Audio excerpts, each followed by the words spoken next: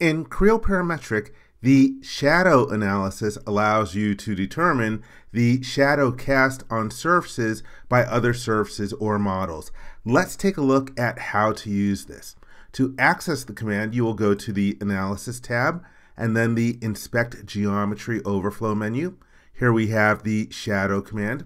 It opens up the Shadow Analysis dialog box, and the first thing that you're going to select is the surfaces that you're interested in which the shadows will be cast. So for example, here I have a satellite assembly. I'm concerned about the antenna casting shadows on the dish, so I'm going to select the surface of the dish for what will have the shadows on it.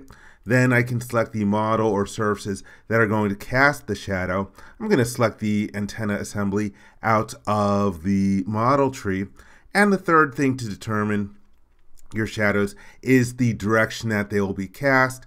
And if I go to the filter in the lower right hand corner of the screen, you can see that you have a number of different entities that you can select to determine the direction, such as surfaces, axes, edges, curves, and coordinate system axes. Let's select a datum axis. I've created a few assembly level datums for this, and I'll pick it. And now you can see the shadow that gets cast on the surface. If we take a look in the dialog box, we're given numerical information about the shadow's area in our model system of units, and also the percentage, the ratio of the surface that ends up being covered. And you can increase the quality if you want to in order to get better results. And you can see that the shape of the shadow is actually being adjusted as we increase this in here.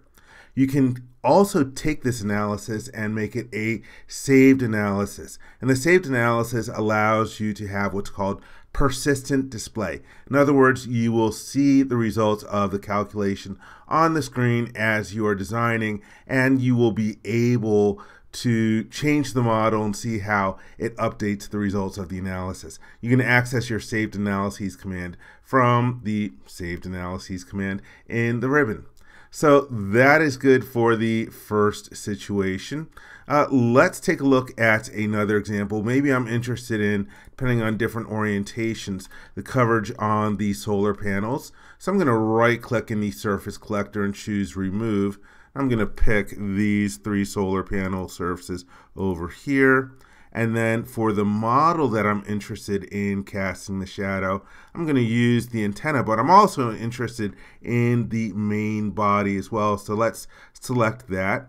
And it's doing some calculations, a lot more to think about. It's still using the same direction collector. That's why you have a value of 0. So let's activate the direction collector. You can also do that from the right mouse button. I'm going to select this axis instead, and as it computes, we can see that it has a much bigger coverage area, and it's actually covering almost a quarter of the three surfaces that I have selected. So in that way, you can use the shadow analysis tool to determine the shapes and coverage caused by shadows in your model. I hope you enjoyed this video. For more information, please visit www.creowindshield.com. If you learned something from this video, please give it a thumbs up. And if you like this video, please click the subscribe button and ring the bell to be informed when new videos are uploaded. Thank you very much.